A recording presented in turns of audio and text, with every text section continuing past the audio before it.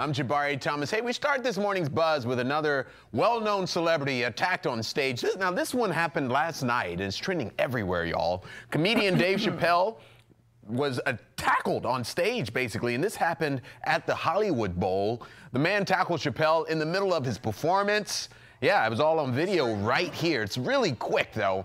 Everybody was supposed to lock up their phones, you know, and of course, somebody managed to get a few phones in there and captured this moment, plus the aftermath.